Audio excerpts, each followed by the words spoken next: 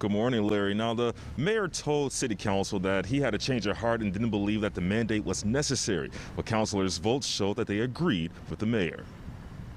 The vote happened last night where city councilors voted 5-4 saying no to requiring masks in the public. This comes after the Illinois Department of Public Health announced more than 12,500 new cases of coronavirus were reported in the state, with 125 dying from the virus. DuPage County has seen more than 790 deaths during this pandemic.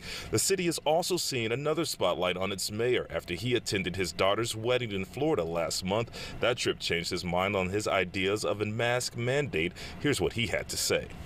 I didn't run for mayor to impose restrictive mandates on our community and in our citizens' daily lives. And now, having just visited a state with an open economy and no mask mandate, I have witnessed firsthand that less regulation can be just as safe and lead to better results. And for that reason, I don't believe a mask mandate is a wise public policy that should be instituted in Naperville at this time. We asked Northwestern University's infectious disease professor, Dr. Robert Murphy, about Naperville city councilors voting down the mandate. He says he's against it. The indisputable fact that masks help and will save people's lives. Anyone that refuses a mask mandate, I mean, this is like total incompetence. There has to be some teeth in whatever law comes out to force the mask mandate. It has to be mandated.